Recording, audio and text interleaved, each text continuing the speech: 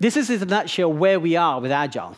So, of course, the survey is much more extensive, and it asks all sorts of questions. So I've simplified and said, well, let me define at least some of the core things that I think teams should be doing to be Agile. And I've defined this term of upstream and downstream. And so basically, in the upstream, these are 5 practices of, well, are you shortening your iterations? Are you bringing iterations down from 2 to 4 weeks? Plus minus a week, perhaps. But are you shortening your iterations from months to weeks? Are you doing daily Scrum meetings?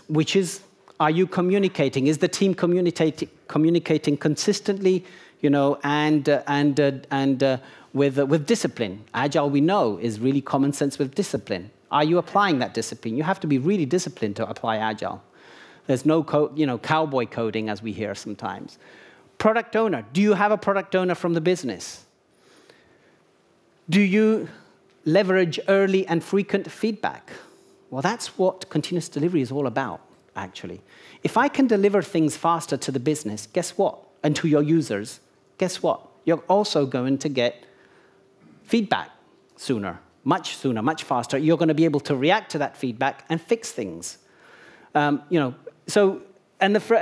last but not least is use burn-up, burn-down charts. And that's transparency, right? How can you be sure that everybody knows what's going on? Business loves that. Business loves it that they don't need now a project manager that sits there and kind of sits on the project and tells his story about where the project is, but they can actually see things. And 51% do all those upstream activities from the survey. They do also other things, but these are the top ones I cut out. Downstream activities is continuous integration, continuous delivery, and test-driven development. I picked 3 of these quote-unquote agile engineering aspects. And 24% of them do that.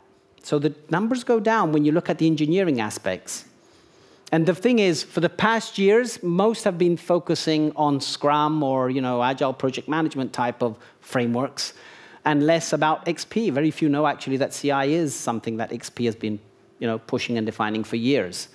And the question is, 24%, if you look at who's doing all of them end-to-end and are really deploying fast, because the top part removes the barrier between business and the teams, and the bottom part removes the barriers between development teams and operations, and that's where I like to add test to it.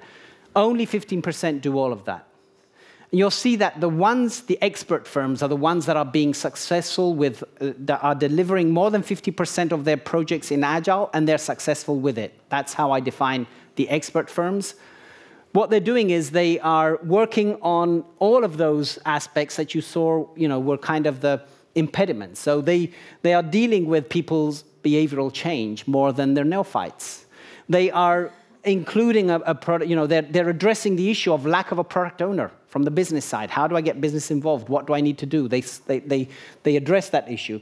Lack of skills in the upstream, lack of dedicated cross-functional teams, lack of agile executive leadership. Leadership is key and crucial for all this. And lack of skills in downstream and DevOps.